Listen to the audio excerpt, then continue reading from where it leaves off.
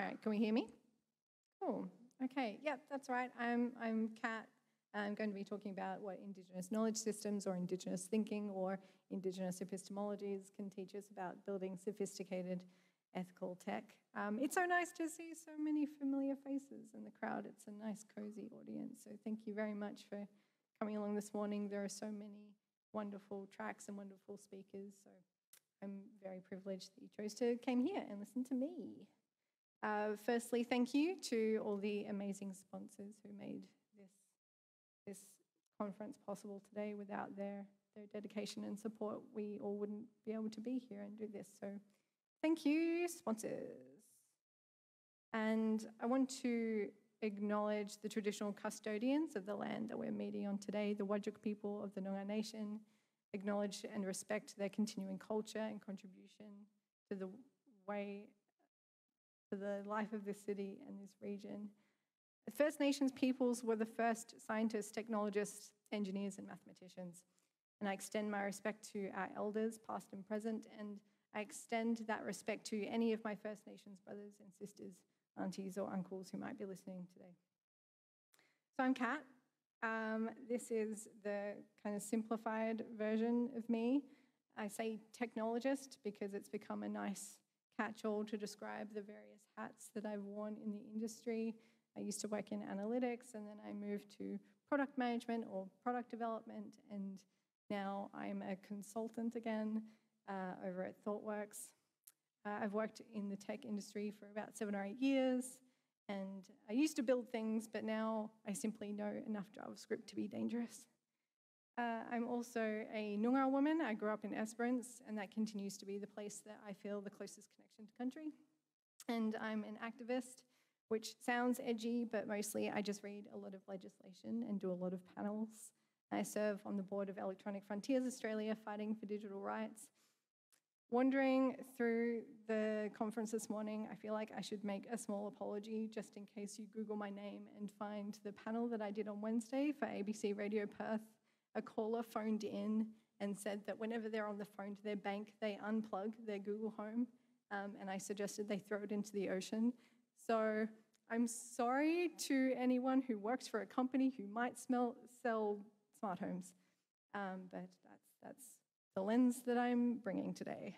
So as I'm talking about ethical or responsible technology, I'm approaching this topic from these specific lenses. And I found that working in technology and engaging with activism are quite similar. They're both about, oh my God, there's a bug. Okay, working in tech and engaging in activism, they're both very similar. They're about imagining different versions of the world and trying to usher them into existence.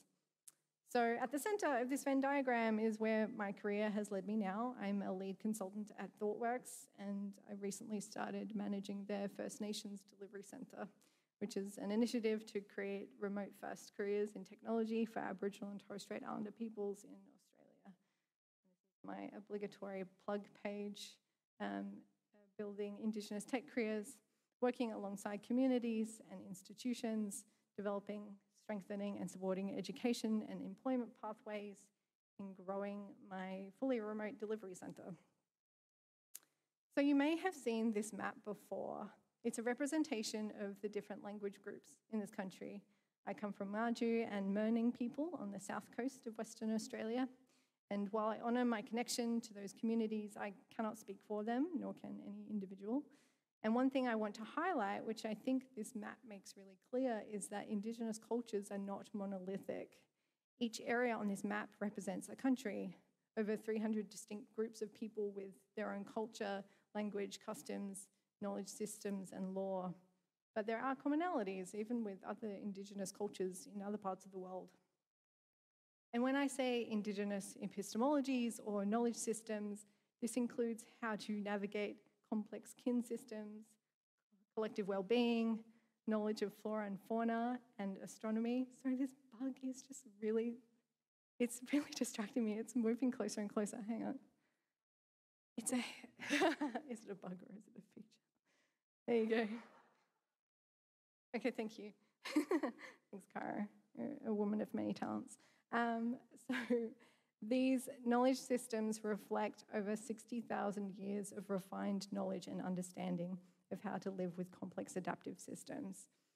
So when I hear that, I can only sit in awe and reverence of the cultures that we get to live with today. In order to sustain continuous cultures for so many thousands of generations, Aboriginal and Torres Strait Islander peoples have used sophisticated knowledge systems to live in balance with this country's ecology. These are the Werrina fish traps. They're a complex arrangement of stone walls situated in the Bowen River, which feeds into the Darling River. The oldest and largest structure of human origin. We suspect these are thousands of years old, and they represent sophisticated technology design across different fields of environmental sciences, including water ecology, animal migration and geography, engineering, hydrology, and fish ecology. Knowledge that has been refined and adapted over time, solidified in physical space and built to endure. The engineering of this stone fish nets allowed the Ngamba people to trap fish sustainably at different heights of the river. And the fascinating thing to me is not just the products of technology that emerge from Indigenous knowledge systems like these fish traps, but the information architecture that processes that enable them. I think Angie Abdullah articulates this pretty perfectly.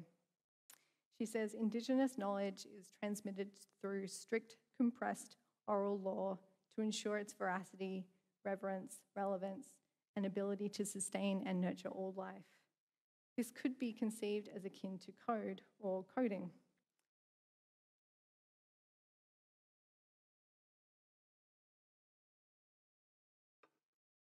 One of my favorite examples of Indigenous knowledge literally embedded into the technology that we use comes from the Americas.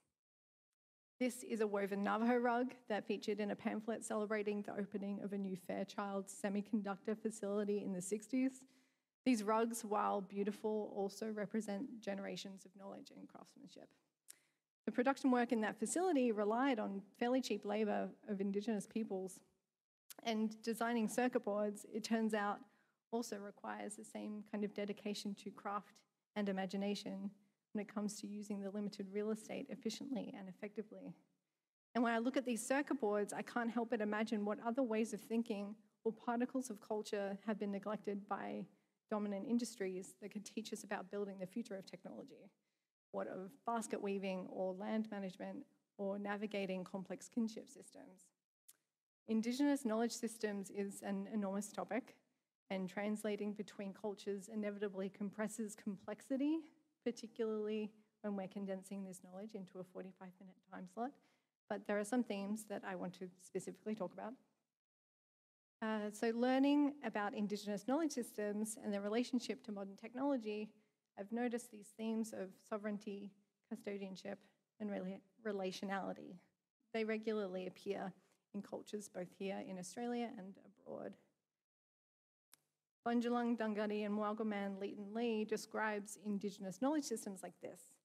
When we consider knowledge systems from a First Nations perspective, we're looking at the many interconnected relationships or pieces of knowledge that overlap and interact with each other without conflict. This is often referred to as kinship or balance. When First Nations communities think in systems, we're seeing how the interrelated parts of an ecosystem or set of knowledges relate to one another and are continuously shaped by these interrelationships. Indigenous knowledge systems are not necessarily items or pieces of information in discrete units or artifacts, but methods of understanding the world, which leads us to systems theory. I'll give a quick primer in systems theory, and I won't go into too much detail because that is a whole other talk. But a system is essentially a set of things interconnected in such a way that they produce their own pattern of behavior over time. As technology becomes more complicated and abstracted, being familiar with systems theory as a way of thinking can help us make sense of the world that we're creating. A classic feature of a system is this feedback loop with elements or nodes or actors in a system, some kind of interconnectedness or relationships between those elements, protocols or rules that govern how the elements behave in a relationship to one another, and a goal or function of the system. What is it doing? What is its purpose? But one thing I want to remember is that technology isn't neutral.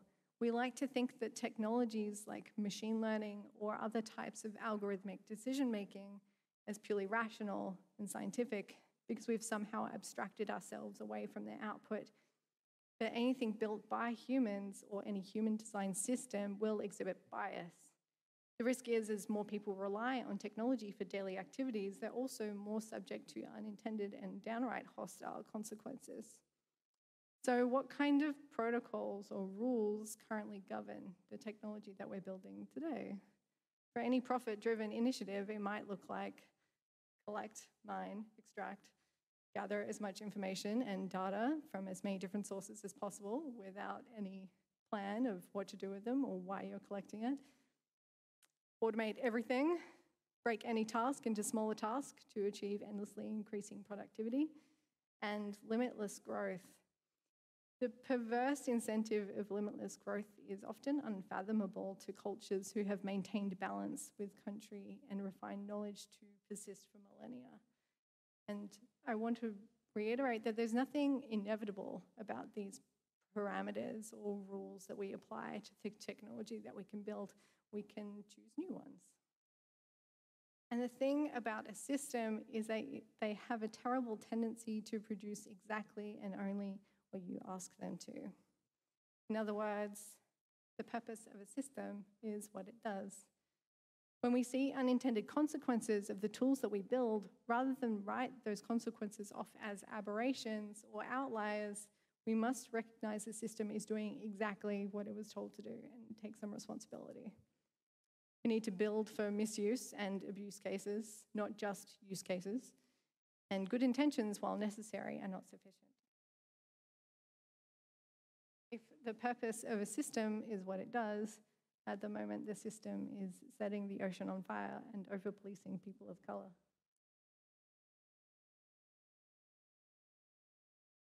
So what is ethical or responsible technology?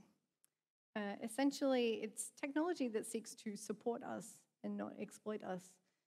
If we seek to address fractured political, economic, and social systems, I suspect Indigenous knowledge systems could be critical to this new way of building. And we can break down this process of building ethical technology through these multiple lenses, which I've borrowed from a very thorough ThoughtWorks guide. It isn't simply about having one person in the room taking your product and waving an ethics wand over it before you go to market, but it's about interrogating systematically the inputs, outputs, and ways of working at every step of production. It's about capability, constantly improving the organization and its products.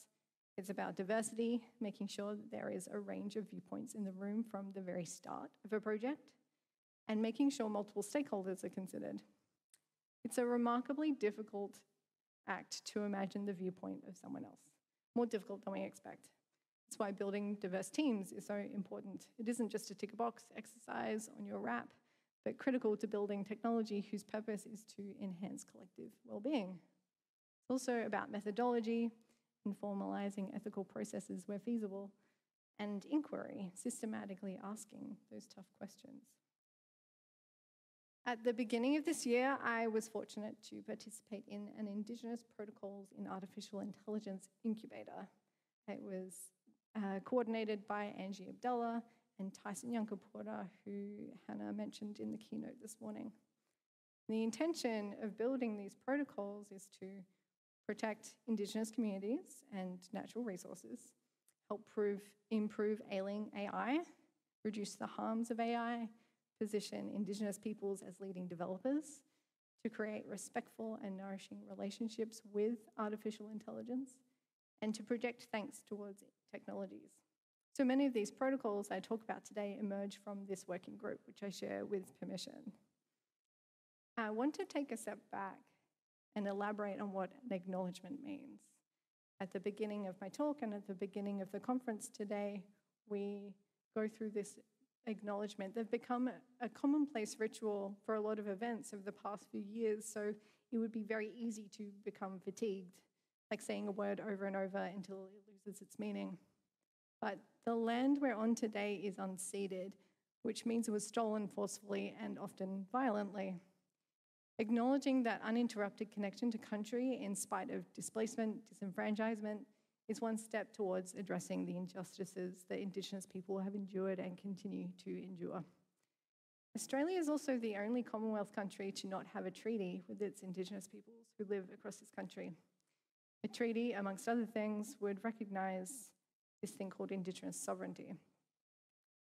So the concept of sovereignty is often used to describe the independence of nation states. It's an entity's right to exercise authority and govern its own affairs without interference, and a means for Indigenous peoples to seek greater control of their lives with limited government interference in Indigenous affairs. And it might manifest as self-determination or autonomy or agency. And when thinking about sovereignty in the context of technology, one way this emerges is through Indigenous data sovereignty, which allows Indigenous peoples to have control over how data is solicited, collected, analysed, and operationalised. And here, data may include the digitized collection and storage of traditional knowledge, culture, and languages. One way that we ensure sovereignty in our own work at ThoughtWorks can be seen in our approach to Gila, an open source framework built by thought workers to allow communities with endangered languages to build apps that help preserve their culture. This project predates me by a few years, but it was one of those projects that instantly made me feel proud to work where I do. The framework itself is free to use, so any language group can use these tools in their own language for revitalization efforts, and apps are developed in close consultation and collaboration with those language groups, and any output or app is owned by the traditional custodians. So I'd like to set a new standard for the way that we approach building tech. I argue that the protocols that we extend to Indigenous or other vulnerable groups should form the new standard of caretaking when building technology or handling data. In its current state, digital platforms like Facebook or Twitter or TikTok, or really any website across the internet, collect data from its users with insatiability. Shoshana Zuboff uses the term surveillance capitalism to describe the operating model of surveilling customers to collect data, create audiences of like-minded people, and incrementally influence human behaviour. It's a system that sees data as the new oil and people as fracking opportunities in a wildly imbalanced brokerage relationship between platforms and companies with an abundance of information and power, and users who see very little about how their behaviour is mined for profit. And it's a system devoid of respect for human agency and autonomy, and I think it's on all of us to build something a bit better. So everything exists in relation to something and the system it lives in. Relationality refers to the relationships and responsibilities between peoples, country, entities, stories, both human and non-human. And it recognizes country as an entity in itself. How can we design technology that recognizes how humans and non-humans are related to and interdependent on each other? In this essay titled Making Kin with the Machines, Jason Edward Lewis reckons with this idea of how to relate with technology through an Indigenous lens. They suggest Indigenous epistemologies are much better at respectfully accommodating the non-human. It's not a new concept to assign agency and autonomy to non-human entities or show them the due respect or reverence they deserve when looking at it through an Indigenous perspective. They also go on to say, we retain a sense of community that is articulated through complex kin networks anchored in specific territories, genealogies, and protocols. And ultimately, our goal is that we as a species figure out how to treat these new non-human kin respectfully and reciprocally, and not as mere tools or worse, slaves to their creators. So these are the kind of protocols that might emerge from this concept of relationality. Defined protocols in relation to handling sacred images, text, audio. It's a standard practice to provide context warnings, for example, before showing depictions of deceased Aboriginal peoples to allow for appropriate cultural protocols to be followed. Similarly, anticipating these cultural pathways and interpretations for both Indigenous and non-Indigenous groups of people may assist with content moderation. In its present form, content moderation is typically a platform-wide exercise, leading to content that is frequently banned to appease the lowest common denominator or highest bid. This doesn't necessarily reflect the nature of our society. If we could allow groups of people to define their own protocols or content warnings, we can shift responsibility away from platforms and closer to the traditional custodians of that information, rather than the impossible task of delivering material appropriate to every person on the planet. The terms of use of data sets ought to be determined by the communities related to them in close consultation with those communities, and data should not leave country without the permission of a custodian. There is also this concept of multi-generational custodianship of data, in the same way that we might create handover documentation as we're leaving a position or a job and onto something else. We might develop protocols or define ways of working with data as well, and how it can be treated respectfully. I want to draw attention to some emerging examples of digitization of cultural knowledge that hasn't followed protocols of custodianship. These are assets available for download from Sketchfab, and many of these artifacts are subject to cultural protocol in their use and sharing. They might be involved in ceremonies or very sacred to particular peoples. These images were brought to my attention by Gabbergal woman Michaela Jade, who runs an Indigenous digital skills training program called Indigital. And she argues that these artifacts are sacred, hold cultural knowledge, and are subject to careful custodianship. So why are 3D scans of places and objects not subject to the same respect and responsibility?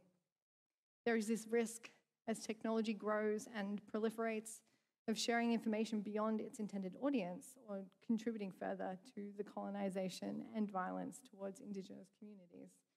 So if you're working with any kind of Indigenous knowledge, cultural practices, references, artifacts, stories, consultation with relevant custodians is essential.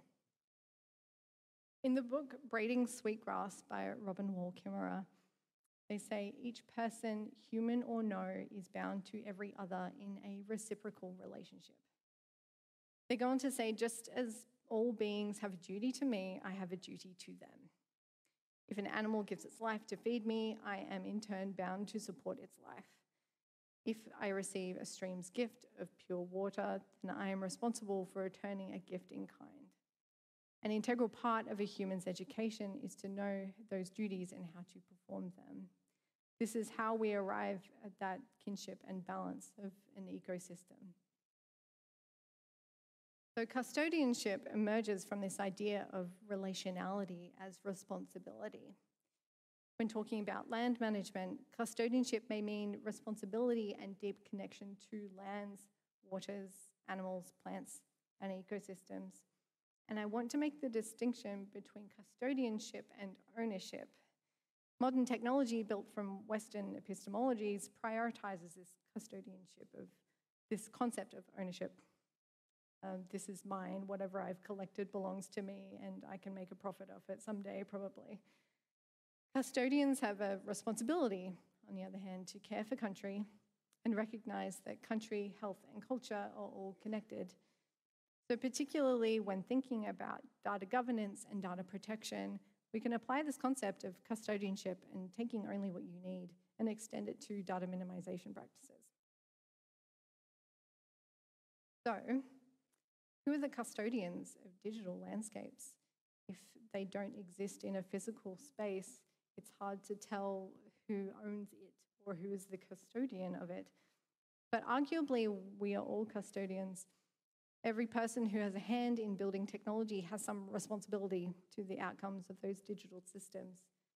The internet is a shared resource, like an environmental one, like food or water, and perverse incentives like limitless growth and mining human behaviour for profit can be antithetical to a world that wants to enhance collective well-being. In the book Future Histories, Lizzie O'Shea talks a little about drawing on the works of Indigenous activists to create better digital futures. She says, we need to create a digital environment that is not owned by anyone or any entity, but is preserved and protected for a shared future based on a culture of mutual respect. And this is a sentiment that I carry into my own work, but I think it has the chance to proliferate through the networks and shared infrastructures of our industry. So these are some of the viewpoints and protocols that I'm beginning to embed into my own practices of building technology. And as I'm learning how to build more diverse teams as well. And I want to leave you with some notes about creating space for Indigenous technologists on your teams if you manage to find any, and good luck. So Aboriginal and Torres Strait Islander peoples make up roughly 3% of the general population and closer to 0% of the tech industry. We think the number is sitting around 100 software developers in Australia. And I think I probably know all of them by name. So good luck. Building a diverse team by throwing a bunch of differently experienced people into a room isn't necessarily sufficient to building ethical technology. But also, it's important to create safe space. And not all spaces are made equal. We may leverage tools and platforms like Twitter and Facebook and Instagram to find our mates, but that isn't their business model. These platforms are more like data farms that also happen to be good at connecting people. So when we're navigating our teams in this industry using digital tools designed to extract and conquer, sovereignty is already something to be reclaimed rather than baked into its scaffolding. We need spaces that not only serve us, but protect us too. And a culturally safe space is one where we can find appropriate support, a space where people can ask for help from members of their own community and know the support we receive will be culturally relevant. The cultural shockwaves of the Black Lives Matter movements across the US, which have reverberated into our own reflection of Australia's treatment of First Nations people, have carried with it a swarm of well-meaning allies who want to do more to support us, but please don't expect Indigenous peoples to be your personal educators when reckoning with your own journey. And this particularly includes expecting Aboriginal and Torres Strait Islander peoples on your teams to do cultural work outside of their job description, such as advising or consulting on matters of cultural protocols. And people sometimes have a sense of entitlement when it comes to culture. There's this Western view that stories are meant to be told and culture is meant to be shared, but we have our own very sacred protocols to navigate when engaging with culture, who to ask permission from, which stories are allowed to be told with which kind of people, and negotiating who has access to the stories of our old people is fundamental to preserving their integrity. So as I said, Aboriginal and Torres Strait Islander people make up 3% of the population, but closer to 0% of the tech industry. It's more of a rounding error, really. And there's something about knowledge systems that have successfully transferred information from one generation to the next for tens of thousands of years that floors me. And bringing a multitude of experiences and ways of thinking to a team means we're better placed to avoid building hostile technology and a future of ethical technology designed to maximize all of our well-beings.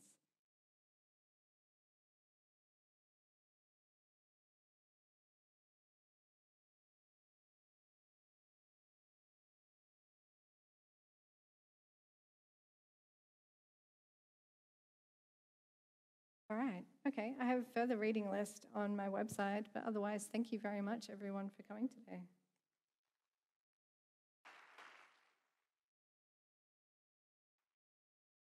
Thanks so much, Kat. Really great to get that insight. I'm sure Kat will be around for the rest of the day if anyone wants to ask questions.